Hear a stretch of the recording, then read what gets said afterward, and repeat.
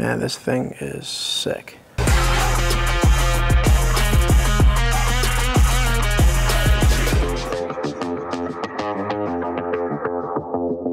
All right, so today we're gonna do a Tundra TRD Pro grill swap. I have a TRD off-road hybrid, and we now have this new Rave TRD Pro grill.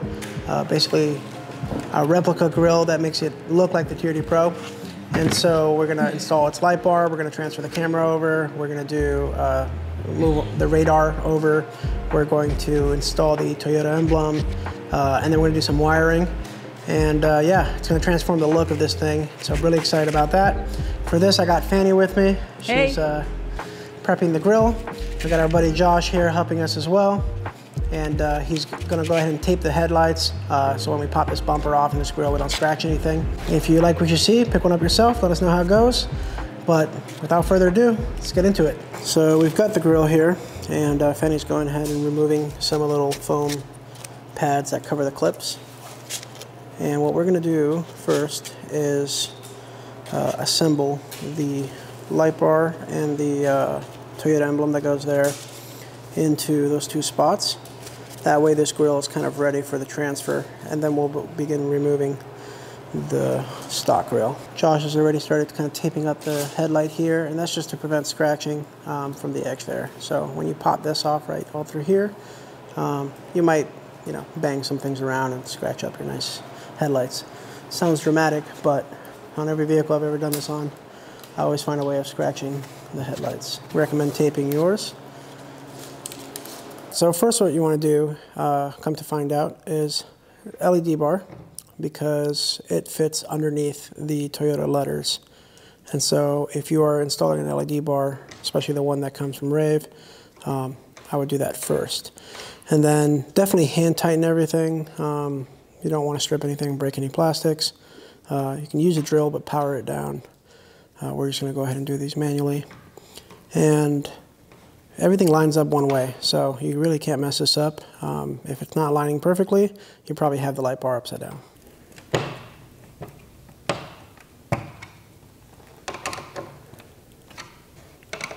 You now have the LED bar in. We're going to go ahead and do the Toyota letters.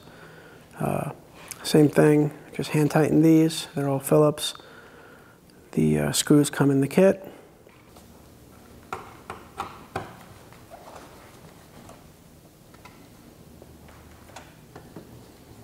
Now you've got these installed, and this is kind of what it'll look like.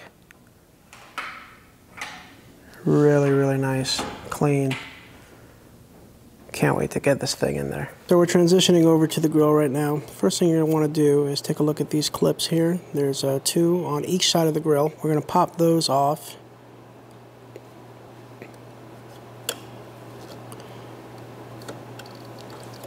And transition to the opposite side here. They look a little bit different, but same concept.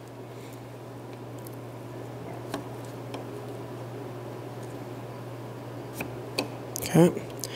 And then underneath that, if Josh can point to the clip, there's a little clip here. It's around, let's see if I can get a good angle for you guys. That clip right there.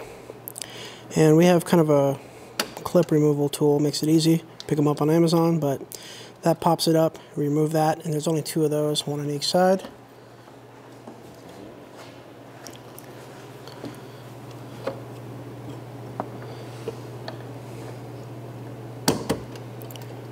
Boom.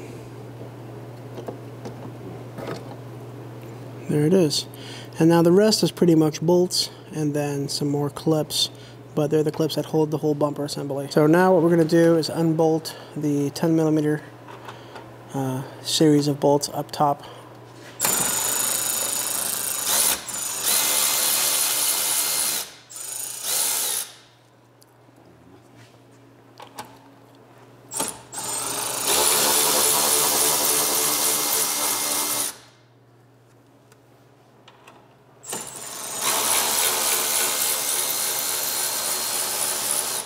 So next there's brackets behind the grill here. You're going to go ahead and go through with an extender, or you can come in through the top of the grill.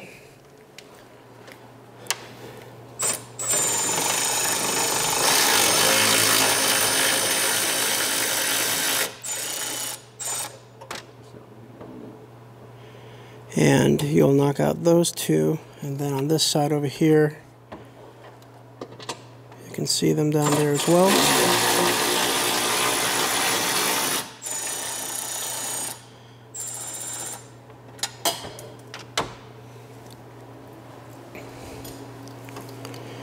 It'll be 4 in total.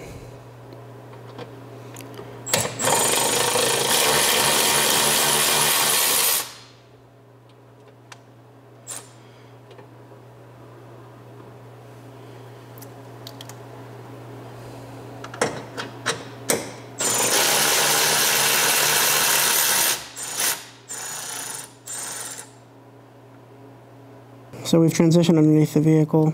There's 4 bolts here, so we're going to go ahead and start with the furthest one.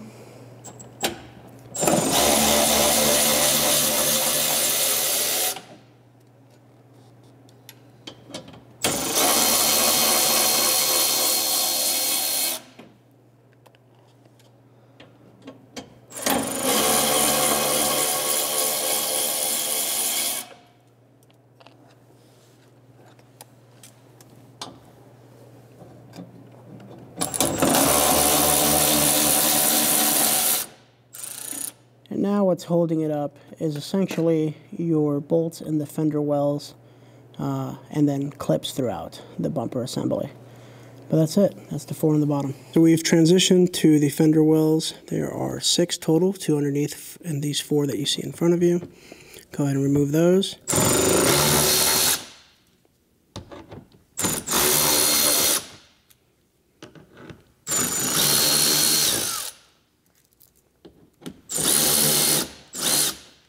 Okay, we're underneath the same fender, and there's 2 more down here.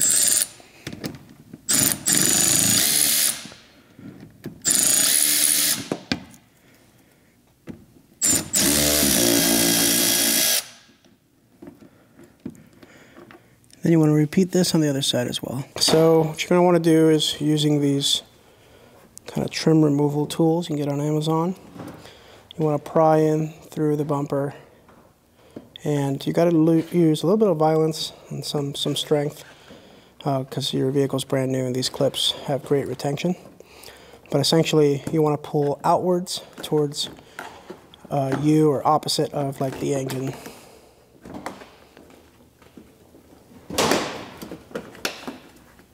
We have Fanny on the other side working it on her end as well.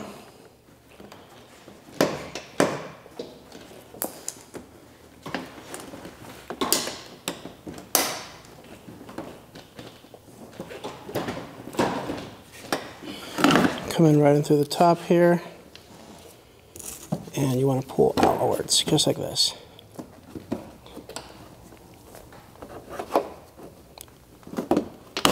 There it is. And this is loose as well. You can see I can move it because we already removed those bolts. And slowly but surely, this will come undone. And walk away from the vehicle. Yep, come with me, Josh. Okay. Okay, so now you have the bumper and the entire grill assembly on the table. Go ahead and remove the passenger side top clip that controls whatever these visors are called here. Dampeners, air dampeners. And then you're going to remove the 6 bolts that hold that entire assembly together.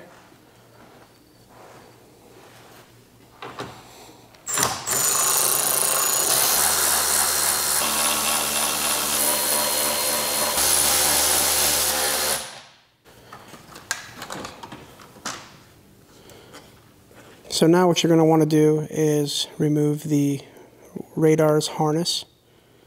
And now you're going to remove the harness for the front camera. Okay, so we're going to remove the Phillips screws that are holding the entire grill to the grill bezel.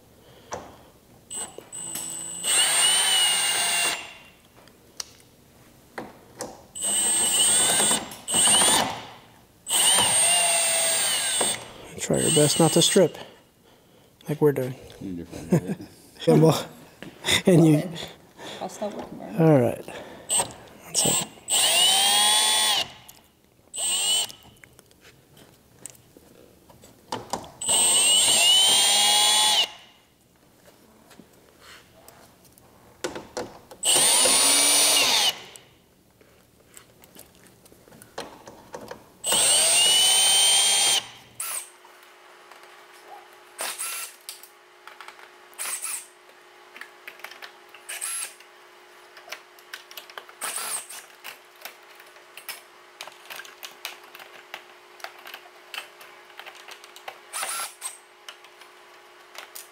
And as you remove those Phillips, you also want to remove these tabs. They're basically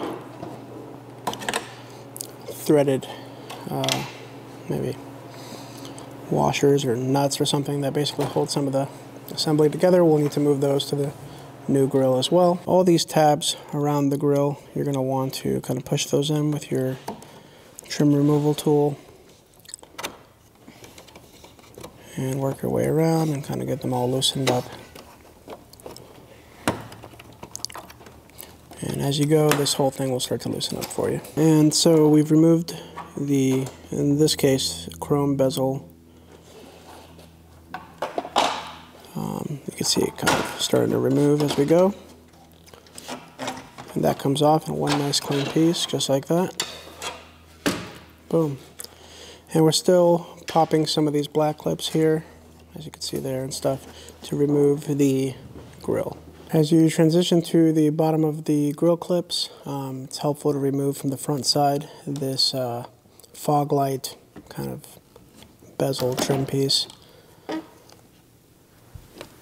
You'll notice all the tabs actually are up here like that. This one here. You'll see one like that, and it's these pieces that are sliding into them. So all you're really doing is running your trim piece kind of through, pushing all those tabs down and sliding that all the way out. And your vehicle's new, so these things, again, have great retention, so you're not really going to hurt it. So don't be afraid to pull a little bit harder. Just make sure all the screws on the back end are actually removed. Okay, another part that's helpful in removing the grill here is the bumper has like a bezel piece that connects to the trim piece that we removed from here. And so that is kind of in the way of these three clips here. So by releasing this one here, these tabs there, and the chrome tabs of this bezel piece, you can now free up the grill from in between. Now you're going to remove the radar module.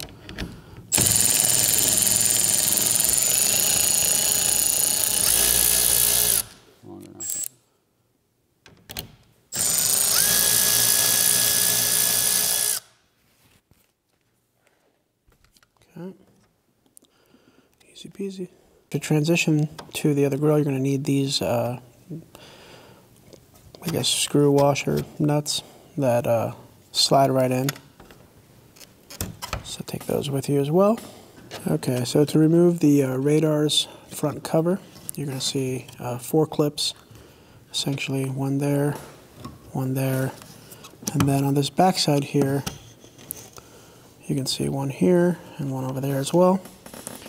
And so, little tip, use the trim tool, kind of press it in between the 2 clips, and then kind of push down hard on this, and there it goes. So now we're transitioning to the camera relocation. So we're going to take the one off the stock grill. So what we're looking at right now is the camera access hole, so the lens can poke through. It comes kind of covered and with like pre-cut tabs. So we're going to snip those out, try to make a perfect circle, and then the new the original camera will be able to slide right through that.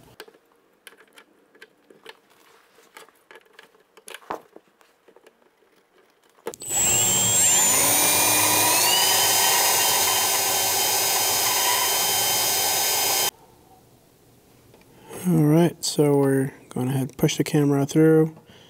We've lightly sanded the edge and removed the plastic cover piece using, you can use a knife or a box cutter, and everything lines up pretty good. Okay, so we just put on the black plastic cover of the radar back on, and then we also slid the retaining nuts back on, and so we're going to go ahead and drill the module for the radar into its position on the new grill.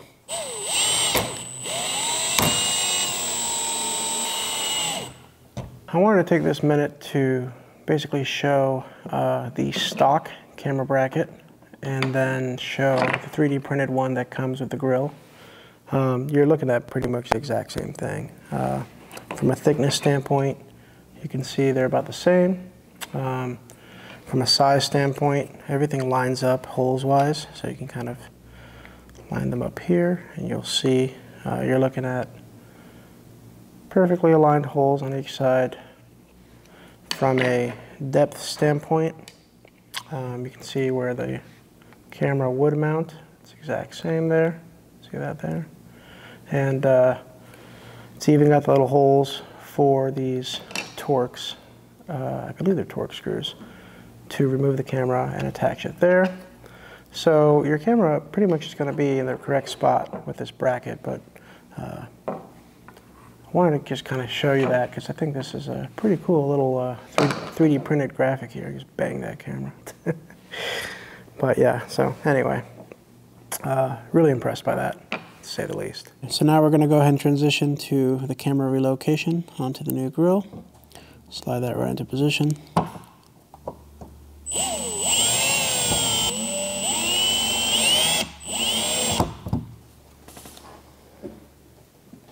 And once you're done transferring everything over, your grill is going to look something like this. And that right there is amazing. That's going to look so clean. Okay, so we've got the new grill, and new grill's underneath the bumper and the grill housing. So what we're going to do is start clipping the original clips back in. And these are all these push tabs here, all running along the edges. We're starting with the bottom, just mainly to make sure that everything lines up there with that plug. But you probably can start from anywhere you want, I guess. Cruising along.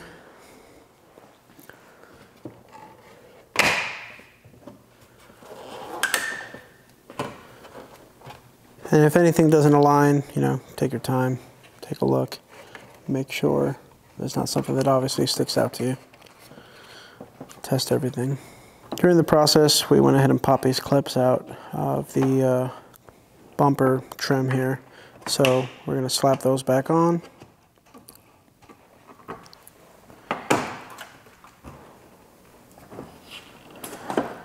And just take your time not to break any tabs unnecessarily. But you can see everything's looking pretty good.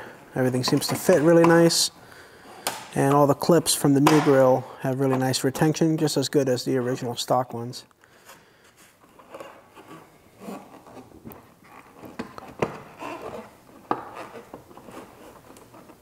So we are now putting the disc tab nuts that we've now learned they might be called, sliding those into position. They slide in pretty easy because this is all going back on the stock bumper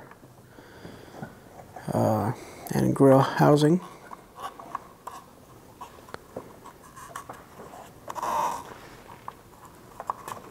There we go. I believe there's two more back there.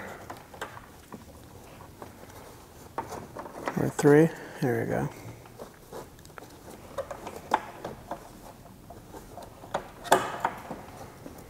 And then we're going to go ahead and clip in the radar while we're here.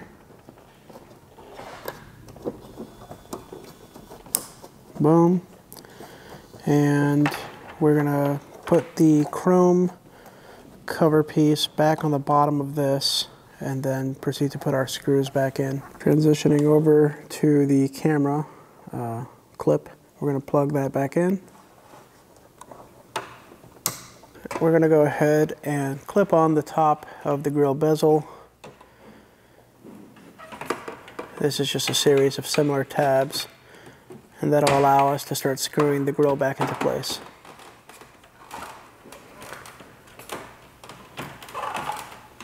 So you've got the clips in, you've got the bezel back in, you've clipped in your radar, you've clipped in the camera. We went ahead and removed this tab to make things a little bit looser on this camera cable. And we're starting to fill all the screws back in that we removed.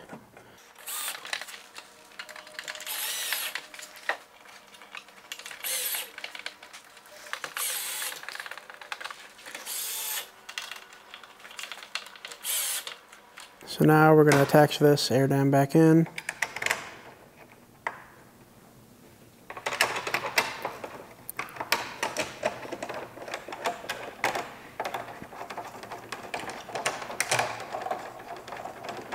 And don't forget there's a clip at this top corner here. You want to attach that as well.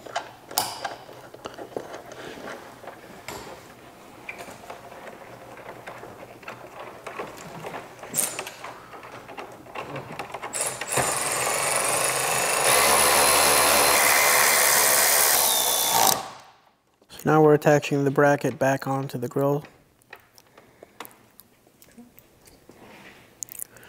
It's going to be 3 screws there, one in the middle there.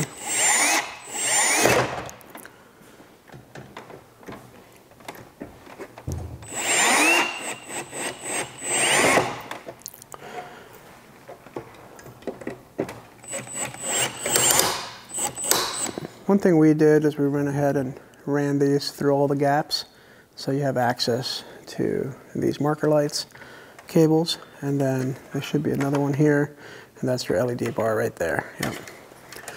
But this is basically what it should look like.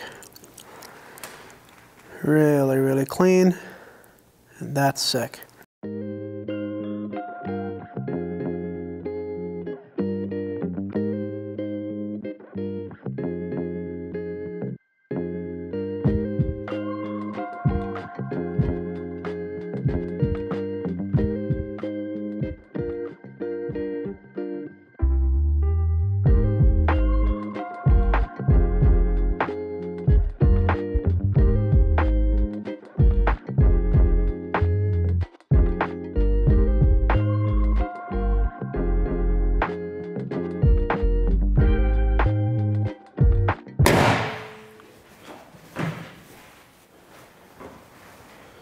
So now the grill's installed. Man, this looks amazing.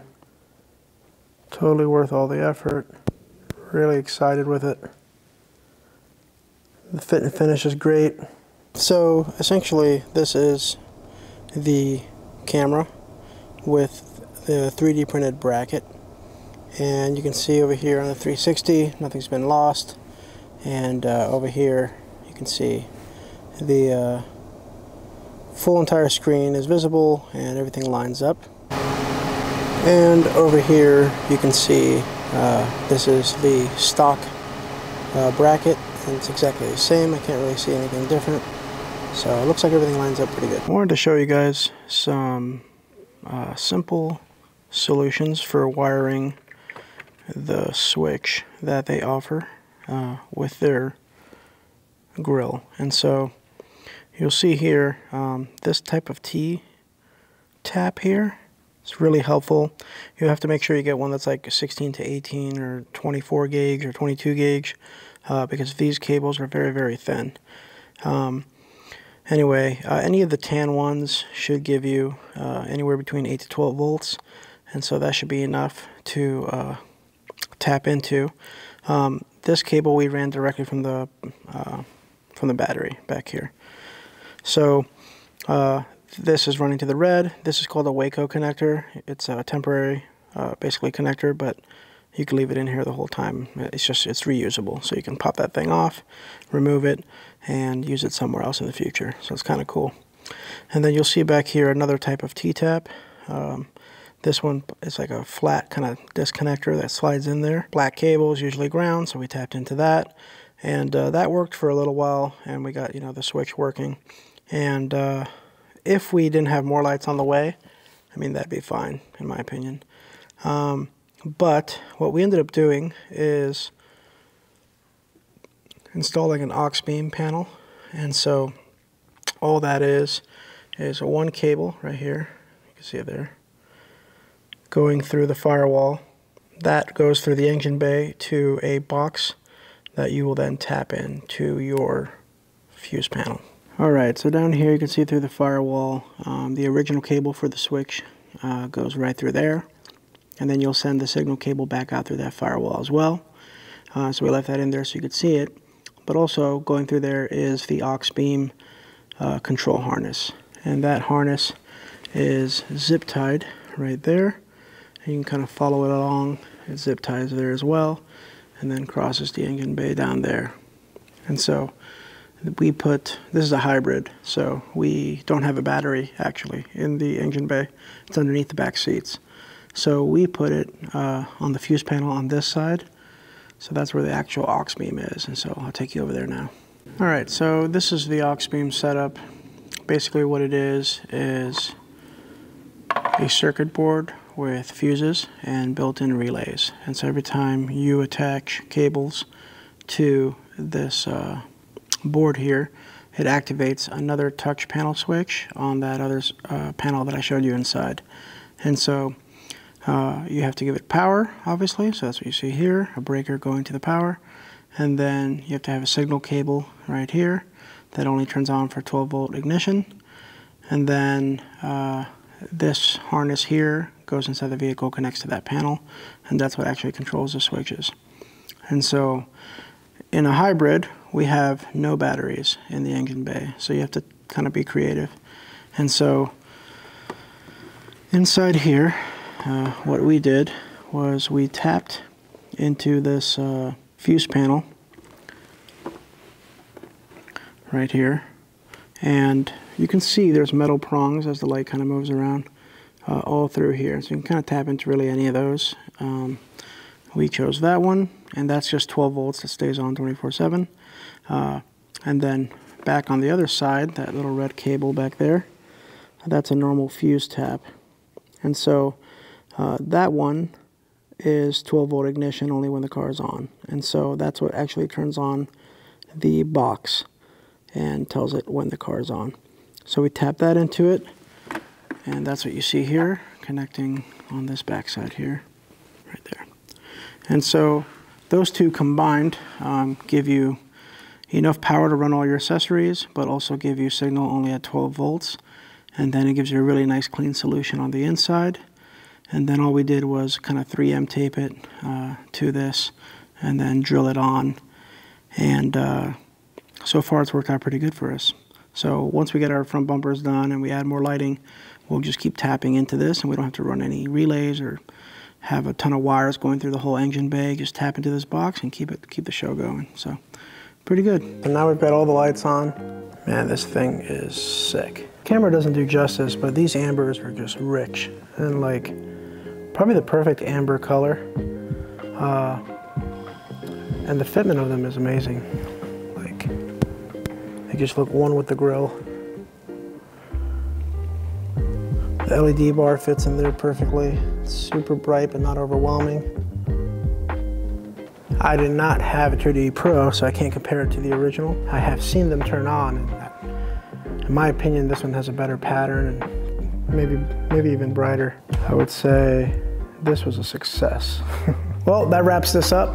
I think it came out great. I think it's a no-brainer mod to do. The grill quality is great. The amber lights look awesome. The light bar is worth getting. I would say do this when the vehicle is new, just because if you do this 4 years from now, your plastics are going to be brittle. You're probably going to break some things as you work your way through it. But besides that, thanks for watching, and see you next time.